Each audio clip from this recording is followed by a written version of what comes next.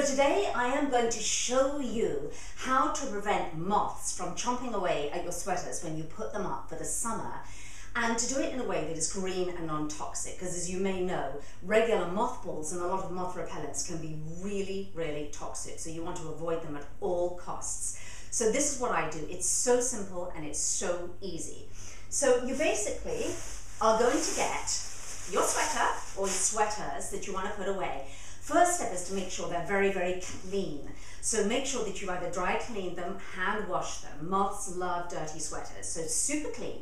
Then fold it up nicely, place it in a plastic bag. An old grocery store bag is fine that you'll have hanging around your house. Loosely, you don't have to seal it, like so, and you're going to put this in the freezer overnight. Now what the freezer does is the freezing temperatures will kill the larvae, the moth eggs, and it's the moth eggs that are the problem, because typically the moths will come in the winter and they'll fly around your sweater and they'll lay all these eggs, which are completely invisible, of course, and you can't see.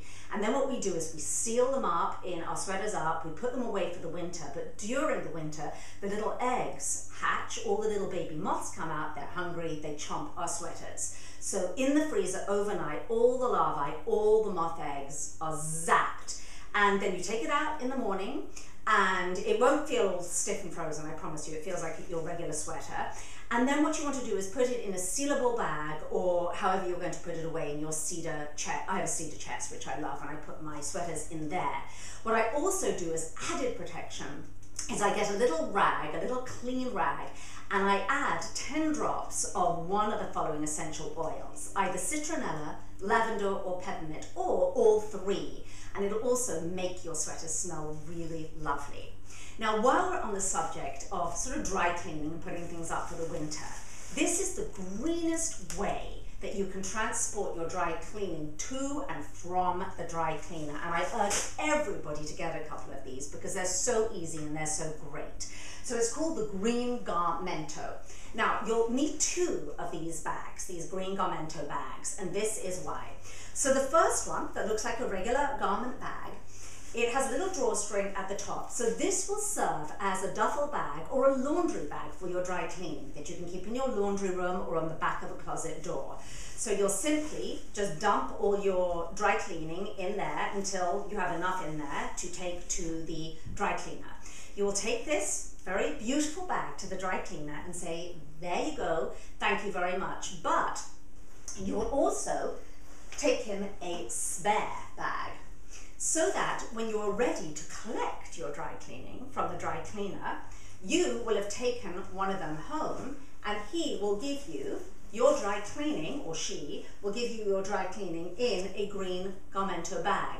Now the reason why you need 2 is because while one of them is at the dry cleaner waiting to be filled with your beautiful clean clothes, the other one is serving as the duffel bag for you to be filling at home. So I love Green Garmento. They're very inexpensive. As I say, you will need 2 of them, and it will keep all of that plastic. There's so much plastic at the dry cleaner that we really want to try and avoid. And my final little green tip about dry cleaners, probably all of you now, I'm hoping that all of you have a non-toxic or eco-friendly dry cleaner in your town or in your city where you live. And even if it costs a little bit more, I really urge you to use it, because a lot of it is being phased out now. There's sort of old-fashioned chemicals that were used in dry cleaning, but some dry cleaners do still use them, and they're really, really toxic.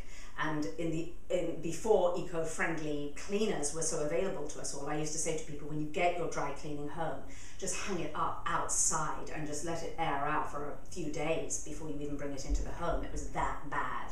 So those are your tips. Non-toxic ways to keep the moths from chomping your sweaters, a greener way to transport your dry cleaning to and from the cleaner, and finally, make sure if you do use a dry cleaner that it's eco-friendly.